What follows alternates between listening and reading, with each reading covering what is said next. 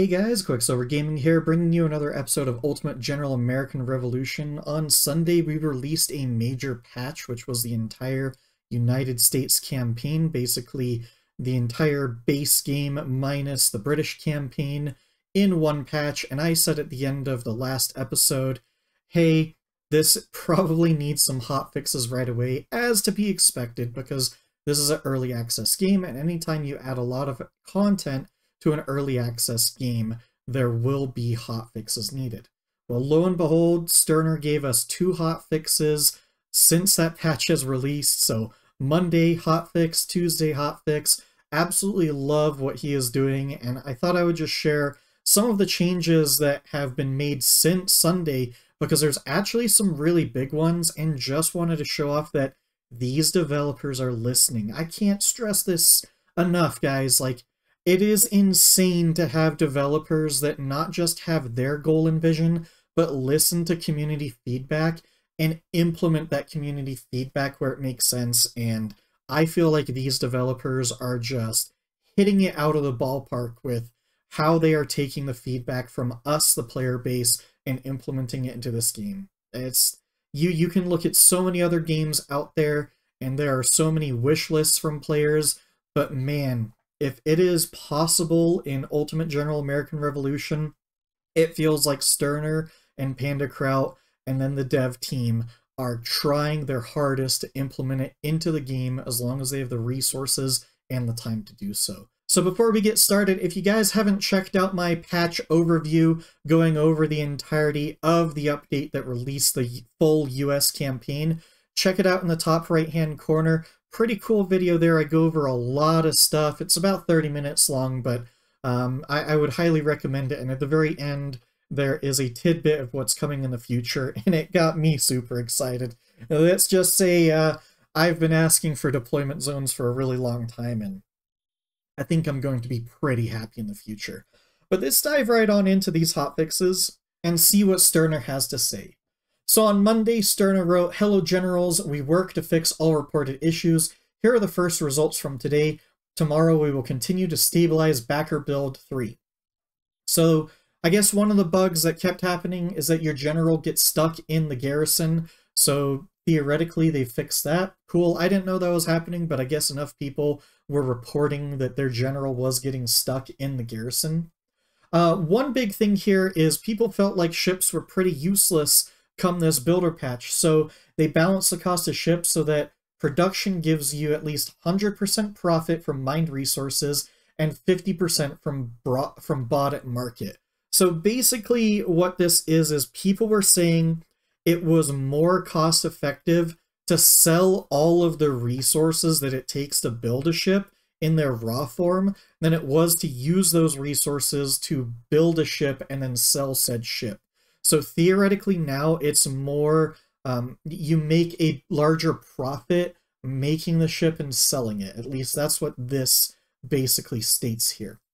They also reviewed the economics. Mining cost gives 200% profit if you sell resources, an additional 2 times if you produce something and sell it. So people were saying that the cost to mine resources was too expensive for how little the resources were selling on the market. So in this, basically they've doubled the profit of selling those resources on the market, and then 2 times the amount if you produce something and sell it. So in that example, that would be like cannons, weapons, gunpowder, or ammunition. It's not gunpowder, it's ammunition, things like that. So I like that. I really like the concept of if you make something, it sells for more. Now, I'm curious what the exact numbers here are, because 200% and 2 times, to me, that's the same thing. Maybe my math is really terrible right now, might be that revolutionary math, but let me know if you guys interpreted this one the same way. They also added the ability to disband mercenaries, which this is such a small thing, but people were finding out that when they hired Native Americans, that they were unable to disband those units later if they didn't want them. And I think that's pretty important. I don't know how replenishing those units works at the moment. So in my mind, it's probably like the unit gets so decimated that just like disband it and buy a brand new one later. an absolutely massive change that this was causing major problems with everybody that dove right on into the patch. And I mentioned that there were people that had like Hartford down to 27% loyalty due to the loyalty debuff that you get for taking casualties in battle. So they changed how that works. They said reworking the effect of unit losses on home city loyalty. Now, the big cities practically don't feel these losses, so that would be like Hartford and Boston and New Haven and those ones, but the small cities mourn the dead. So I'm assuming that's sort of like your New York cities or Upper Canada, I guess at the time, Massachusetts. So that would be my assumption, that the cities that have a very small population, they will feel those casualties, whereas your large cities, they really shouldn't feel the casualties. And I kind of like this system. I don't mind taking a loyalty loss from casualties if there's like a way to counterbalance it where you could gain loyalty for your units doing really well. But I guess this is probably a system that will always need balancing and tweaking, but I think they're going in the right direction. And the fact that they listened to us and said like, hey guys, this mechanic is way too punishing, and they said, okay, let's change it. They might have gone too far the other direction, but as I said, this is one of those mechanics that I think you're going to have to balance even once the game is launched, like figure out that sweet spot of what they want to do. I said this in my last video, the general consensus is that a loyalty mechanic tied to casualties or battles lost or things like that, it makes sense and it's a cool concept. It's just the implementation has to be fun. And that's going to be the hardest challenge for the devs. But as I said, they already changed it. They're already listening to community feedback. And I think this is a good step in the right direction. So I'm pretty, or I shouldn't say I'm pretty happy. I'm really happy to see they fixed that on day one. Also, reworking effect of home city loyalty on a unit. If the home city has too low loyalty, the unit may rebel. Now, I'm fine with that. Previously, a long time ago, the English could sabotage a unit and you would just like straight up lose the unit, and that one felt really rough. But if your unit is from a territory that has low loyalty, that's fine to me. That's like a risk factor there. Like, maybe I should disband this unit, or I like this concept a lot, because if your hometown is going to change sides and go to the Redcoats, then you're probably going to change sides and become a Redcoat. So this one, this is one of the few instances where units flipping sides is okay with me. I know it didn't bug other people as much as it did me, but for me, it bugged me a lot. But this one, I'm very, very okay with, and I actually kind of like that, because it gives you a reason to not have your cities go low loyalty other than the city itself could rebel too. So the next changes are their editing descriptions of unit perks. This is always going to be an in-progress feature, but what they're talking about is such as like discipline training here that says +10 willpower, +5 efficiency, assault course, +10 willpower, melee, and stamina. There's other perks in here that are like -10% reload speed or +% this, and I think those ones create a lot of confusion. Generally in game, if it's green, that means it's a positive. If it's red, it means a negative. But a lot of these abilities are based off of a stat. So generally in game, based on the mechanics, if it said -10% reload speed, if it's a stat and the stat is like 0 to 100 and you have a reload speed of 50, as worded, what that would mean is they take 5 away, because 5 is 10% of 50, and your reload speed would go down to 45, which is a bad thing. But how it's being worded is that your reload speed is getting faster.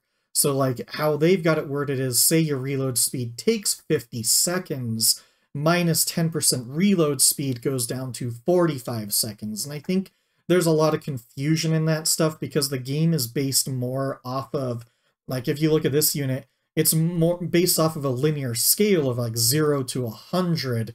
So I think they need to definitely clear those things up, which it sounds like they're doing. I don't know if they figured out the best way to do it, but I guess the best way is just make sure that positives are green and negatives are red. They've also edited the interface based on our reports. I don't exactly know what that is, other than when I had a sea invasion in game, that thing was absolutely huge on the map. So maybe little things like that, but we don't exactly know what interface edits based on your reports means. I'm assuming this will be things that show up over time where I go, oh, okay, that makes more sense. Like the specialist report could definitely get more, become cleaner. The finance report could become cleaner. So not exactly sure what this is, but you know, always good to see something like that. One thing we were noting is it's really cool that the Spanish and the French are in the game, but they're sending, you know, 10 first-rate ships to destroy the British fleets, or, you know, 1,000-gun fleets to destroy the British fleets, and they were completely zerging the British and destroying their entire navy before 1776 or 1777. So they've changed the Zerg rush of European allies destroying the British fleet. Much appreciated there. I like the allies helping you, but I also, you know, it'd be fun to kill some of the British ships yourself. And a lot of people were saying, like, hey, I'd like to capture an enemy ship, but there are none because the French killed them all. They also fixed missing sea victories in global statistics. What that is, I believe, is if you go under foreign relations, there's a campaign progress. I think this is what they're talking about. I'm not entirely sure, but I'm assuming it's like the sunk ships here. I could be completely wrong on that because it just says missing sea victories in global statistics, so not entirely sure if that's what it's talking about. It might be talking about something else, and I just haven't figured out what it is yet. Another change is that they basically are adding the ability to reduce the cost of mining and production. It says it's still in progress. I don't know exactly what they are doing here to do that. I know you already have a toggle in your colonial management where you can go 100% 50, 25% off. So I'm not sure beyond that what they are exactly talking about, but any you know, changes and customizations are always greatly appreciated there. And then fixed various errors from your reports. So there have been tons and tons and tons of reports sent in to the devs. Pandakraut goes through a lot of them. Sterner goes through a lot of them. Different dev teams go through a lot of them. I say different dev teams.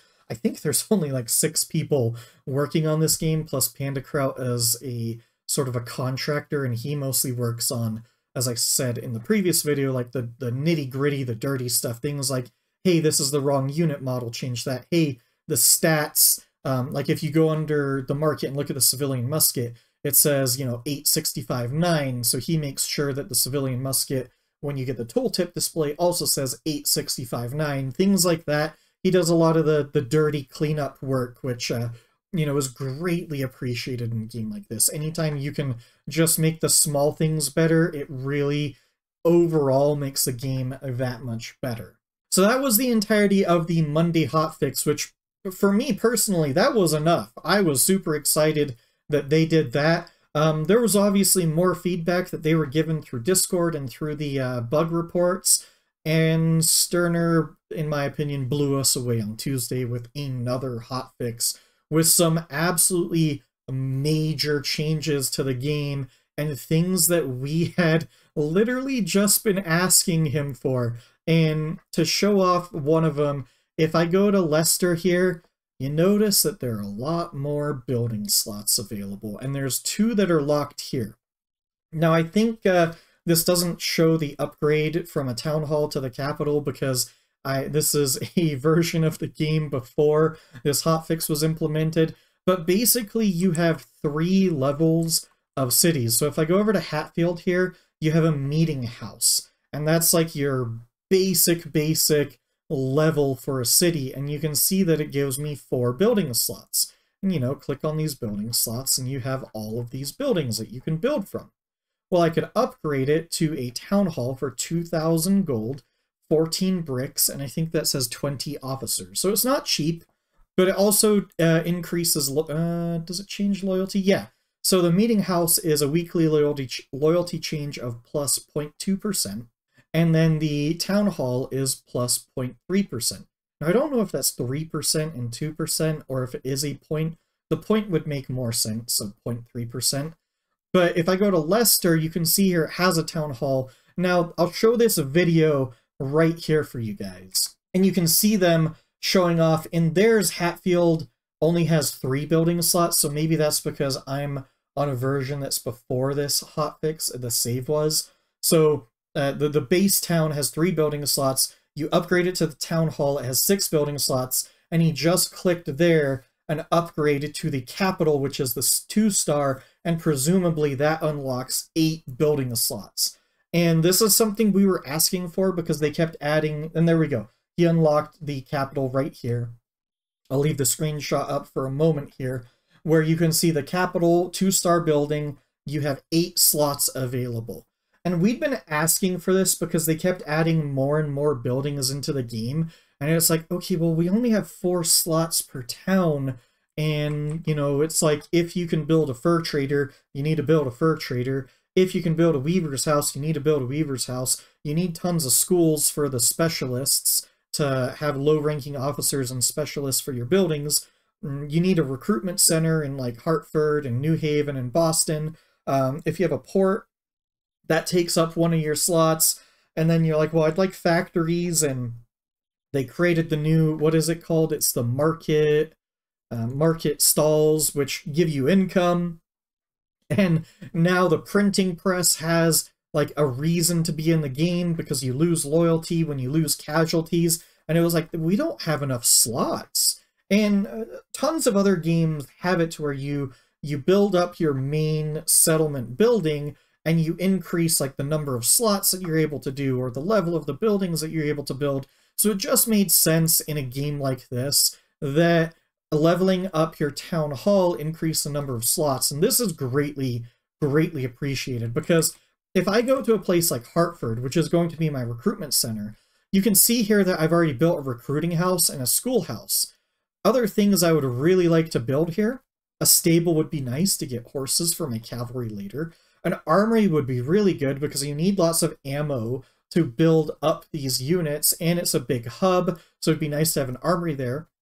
A warehouse would be really good because you use provisions to create units, so the more provisions you have, the easier it is to create those units. It's also nice to have your global stockpile of provisions in the cities, so it's easier to disperse them because getting them out of your global stockpile and into your cities takes time. I don't know what the per week limit is, but I have been told it's like every week a certain amount of your global will go to your cities. And what I mean by global is if you go to your market and goods, you have your global provisions here. That's not how many provisions you have throughout your entire civilization. That's what you have in your global market. Because if I go to Hatford right here, you can see they have 34 provisions. And in the market under goods, it says I only have 19. That's 19 in addition to what I already have across all of these cities. And if you look at the supply network, you can see like Newport is 29, Providence 57, Middleborough 48. So that's what I mean by taking it from your global and dispersing it to all of your cities there. So yeah, Hartford, there's the warehouse, you know, having a printing press because I'll be taking loyalty hits from the casualties as Hartford will be recruiting the largest amount of my units. And then, you know, you want a weaver's house and you want merchant stalls. So it's nice that you can start to actually flesh out your cities. And, you know, like Newport, one of its slots is taken by a dock. I want a carpenter shop because eventually that'll upgrade to a lumber mill, which then allows me to upgrade my dock to I think it's a shipyard. And then, you know, like they need a weaver's house. And I'd love blacksmiths because that increased production points. So this, like, the fact that this was introduced in a hotfix is absolutely incredible and insane. And I just can't say enough good things about that. Like, this to me, the fact that they overhauled loyalty like that right away, they overhauled the French and the Spanish right away, and the fact that they overhauled how your settlements work in 2 hotfixes in 2 days, that blows my mind away. That is so awesome. I was expecting, like, you know, not really playing this for a week or so while they figure things out and, them drop a Sunday patch, but no, Sterner's like, boom, Monday, boom, Tuesday, 2 major hotfixes, you're welcome. And it's like, oh, that was like 75% of the community's complaints taken care of right there. I'm not saying they've taken care of everything. There still seems to be issues with like invasions, but that's more of a subjective matter, and I think that's going to be something that they try to balance throughout the entire life of this game. But like, holy cow, these are 2 huge changes to the game, so really, really enjoy that. So going along with the loyalty thing that we talked about, it says loyalty won't drop from slave unit casualties, and deserters won't decrease loyalty in hometown. So I like those changes there, because you would get really high desertion rates just moving your troops across the map, or during winter it's absolutely brutal, or sometimes like within a city you might have desertion rates if you're not paying them enough, or if it's winter, or if you're overcrowding a city. So I like that those don't affect your loyalty. The slave unit one, it's a little bit weird. I'm not sure I fully agree with that, but yeah, they're working on it, and everything is up for debate and up for change. But it's nice that they're continuing to look into loyalty and try to get that somewhere where everybody, for the most part, is reasonably happy. Another one that's really nice is increased loot duration and increased weapon recovery. They've been messing around with weapon recovery for a lot. They nerfed it into oblivion, and then they they were afraid to increase it, because the fear here is that you wouldn't have to produce your own weapons to outfit your army. But I think they've realized that you get so few weapons currently from the enemy that they had to increase the weapon recovery rate, and it just feels bad when you wipe out like 6,000 British soldiers in a battle, and it's like, here's 400 brown besses and 2 6-pounders, and you're like, oh, they had like 60 6-pounders in that battle, and I got 2 of them. So just things like that. Obviously, you don't want to go 1-for-1 with a casualty to recovery ratio, because then literally you wouldn't need to produce anything as the Americans. But I do think this is something, once again, they're probably going to have to balance throughout the entire campaign. And then increasing loot duration, I just like that so much. It sucks like moving onto a piece of loot and it disappears before you get there. And you're like, oh, okay, well, that sucks. So it's nice that they've increased that. They also fixed that dragoons weren't able to equip the infantry carbine, and what I believe that is if you go under your chief engineer and his technology tree, there is an infantry carbine somewhere in here, and I'm not entirely sure where it might be. I think it's the short brown best 69, or it might have been something else. There's a dragoon carbine. Yeah, I'm not entirely sure what that is, but it was I saw on the Discord reported somewhere that that the cavalry couldn't equip it, and so now they can equip that, because dragoons, if you think about it, are really mounted infantry more so than they are cavalry. They do have a saber, but a lot of times in history, dragoons are dismounted infantry that then use carbines to shoot at the enemy. They've also increased population growth, which as the campaign goes on, you really start to feel this, that you start to lose the ability to recruit more men, and like, not having the ability to recruit more men as the war goes on kind of makes sense, but from a gameplay standpoint, you're like, oh, okay, how am I supposed to deal with the 20,000 man invasion in New York when I can't recruit any more soldiers? So having the population growth increase, I think, is an overall healthy thing for the game. And then to top it off, different minor fixes. So I just wanted to go over these because these weren't your generic hotfixes. This is like a absolutely major update to an update, and I figured this is something we need to talk about because I've been testing out the game, trying out different things, and it's like, okay, I don't really want to start a campaign until I feel like they're not releasing a hotfix every day. But with that being said, I'm super appreciative that they are releasing these hotfixes very quickly and very timely, because there's people that they would say like the game is unplayable at the current moment, and whether or not you agree with them, that person's enjoyment of the game was suffering because of like balance issues or bugs in the game. And as a new company or a smaller company with a game in early access, you obviously want your early access players to be happy and continue playing the game, because those are the people that are saying like, hey, have you played Ultimate General American Revolution? Have you checked it out? Have you put it on your Steam wish list? Like, those are the people that will sell the copies of the game for you, because they'll put the good word out and say like, hey, this game is super awesome. And I hope you guys get that from me. Even though at times I can be very critical of this game, and I understand, you know, some people don't like that as much, and in my next playthrough, I definitely plan to reel that back at like considerably. I hope you guys realize, like, I'm one of those people that wants people to enjoy this game. So if I'm having fun, I believe other people will have fun. And if there's a mechanic that I think is not going to be fun for people, I really try to, in a respectful way, tell the devs, tell Panda Kraut, give feedback, show in my videos like, hey, this is where it's, you know, not working. And the whole objective there is to get the game to this awesome, better place. And, you know, Sterner doesn't know what's wrong with the game if he isn't told.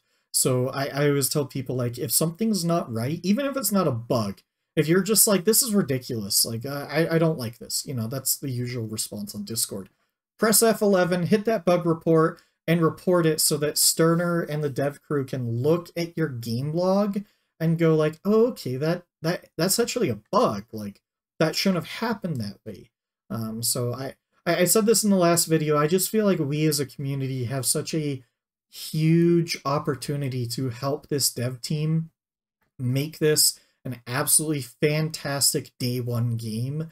And the devs, they seem super appreciative for all the feedback that we give them, and we're rewarded with, you know, updates that provide content that we requested. And I can't say how amazing that is enough times. It's I'm just blown away, because there's been so few games that I play where the devs actually listen.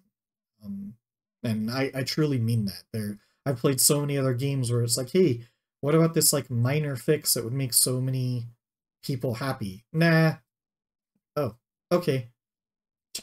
These devs are like, what about this absolutely major like change in how settlements work? And the devs are like, yep, got it. Dropped on Tuesday. We got you. That's it's like priceless. That's the best way to word it. Anyways, that is enough for today's video. Please like, comment, subscribe, all of that YouTube jazz. We just hit 1,000 subscribers, and I can't say how thankful I am to all of you. I love every comment, even the ones that might rile me up a little bit. I love all the comments that you guys leave. I try to respond to every single one, or at least, you know, give it a heart or thumbs up. And I can't say enough. I appreciate all of you so much. This journey has been absolutely amazing, and I hope to continue bringing more and more videos, whether they are playthroughs, patch note updates, reviews of games, or in the future, I put a poll out, like some more narrative campaigns, like the ones where you see people like, I survived 100 days. I just think that would be cool to be like, George Washington made it 1 year through the American Revolution, and like show his journey through the American Revolution through this game. I think things like that would be cool. But that is it for today's episode. As always, guys, until next time.